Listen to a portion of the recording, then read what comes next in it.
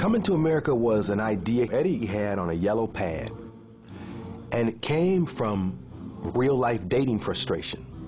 You know, people knowing who you are, and therefore the perception already exists, and it would be nice to meet a woman who doesn't know who you are and what you have.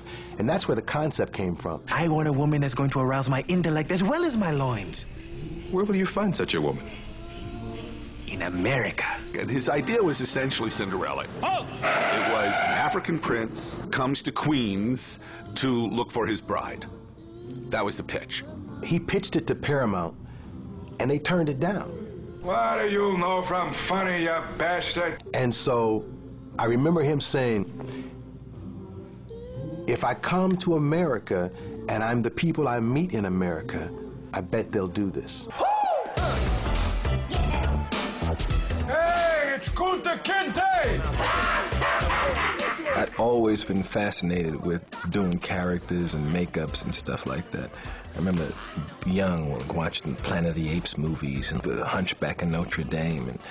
And I thought coming from Saturday Night Live and doing stand-up, the type of stand-up that I did was so much with characters. It was like, how about if I'm all of these different people? And how about if we're some people, they don't even realize it, who we are. I'm Eddie Murphy. I am the young black movie star of Paramount Pictures. I went to Eddie and I said, Eddie, I want you to play an old Jew in this. And Eddie said, what? I said, you're a young black man, I want you to play an old Jew. Because I know you can do the accent. And he said, hello, look. You know, look at me. And I said, well, you know, I've worked with Rick Baker a lot, and Rick Baker's brilliant, and I think we can do it. I said to the studio, please pay for a test. Who's the star in that picture? This young guy named Eddie Murphy, I think. Oh, Christ, I hate him. The kid with the filthy mouth. Yeah, he's the one. Oh, he's the voice. He's the voice. He can't act. He has a filthy mouth. And he's ugly. Eddie went out in the studio, started flirting with secretaries and just being this outrageous guy. This is beautiful. What is that, velvet? And when I brought him in front of Ned Tannen, the head of the studio, and I said, Ned, I'd like you to meet Saul. And Ned's looking at me like, hello, you know, why are we here? I said, Eddie, tell him who you are. And then Eddie started talking as Eddie, and I'll never forget it. I mean, Ned just, I mean, it was one of these moments. It was like, you know. Oh my goodness, it is you! Coming to America, it was real work. He ain't lying. I mean, you get up at midnight and get to the set and you sit. There are days you have straws in your nose so you can breathe while they do something to you. It's a tough business. I hope you don't mind me coming over and sitting down. But I've been watching you all evening, and I want to tear you apart. And your friend, too.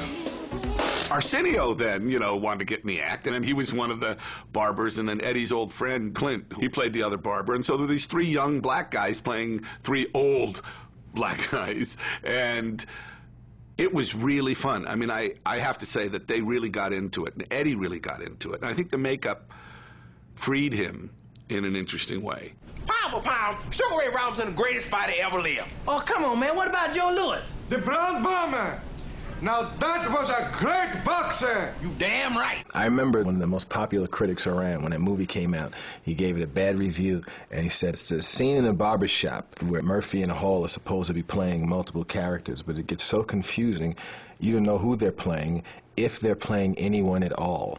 Well, then you're a putz. And I remember thinking, wow, we did such a good job, you can't even tell who. I would think that that would be something that you would applaud. They were saying, it's bad, you can't tell what's going on, it's confusing, and all that. But that scene resonated with me, and also the scene with Sexual Chocolate, that guy singing on stuff. It's fun. If I fail, if I succeed, you can't take away my dignity. Because the great essence, love of all, inside of me, yeah. Sexy chocolate! That boy is good. Good and terrible. And it came out and it did very, very well. And what was nice was that it was a big hit all over the world, and no one ever thought of it as a black movie. Yeah, I was always going, I'd hear people say, like, the most successful black film of all time, and they would say, like, Waiting to Exhale or one of those movies, and I'd be like, oh, Coming to America, 3 times the grosses, and it always people it's to dawn. I'm like, yeah, that is an all-black cast. Like, the whole cast is black. A country like Japan, which is an important market, there was never a film with a black actor in the lead that made money in Japan. Coming to America was the first movie to star an African American. It was a huge hit in Japan. Huge hit all over the world. I will cherish this experience for the rest of my life. He's so gifted and powerful. He can get a movie made like that. Where did you get the idea for Harlem Nights? My accountant came to me and he said, you know, you almost have no more money left. And I said, I'll be back in 2 minutes. We doing this next week.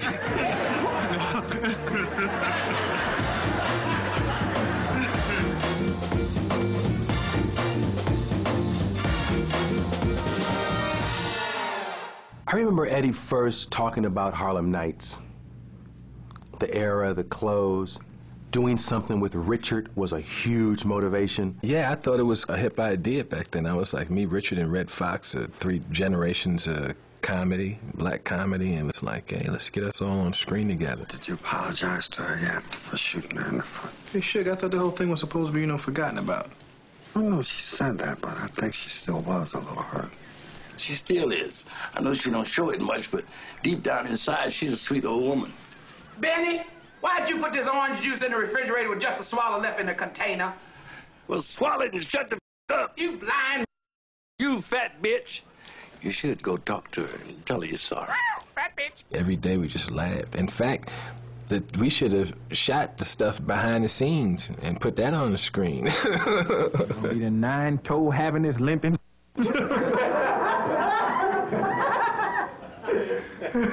Keep rolling, keep rolling. Ironically, it also ended up the project where Eddie did everything, including cater the lunch breaks. He wrote, he directed, he starred. What was it like directing, man? It wasn't as much fun as I thought it was going to be. And, because there's a lot of stuff that they ask you like that. You're like, do you want this cushion like this or like this? And you're like, I don't care about the cushions. But I don't like stuff like that. But I might do it. Depends on how successful a movie is. If the movie comes out and it's successful and people are going, oh, it's wonderful, I'll direct again. If they go, ha, that was garbage, I'll never do it again. It was really intense because that was the first time I had a movie that wasn't really successful, and it was like, he finally screwed up, and he's an egomaniac, and he's out of control. You're really depressed and got fat. Oh, yeah, I remember them ripping the movie, and I remember for years after Harlem Nights, maybe 4 or 5 years after Harlem Nights, I wouldn't even watch it. Quick! I'm gonna kill you, quick!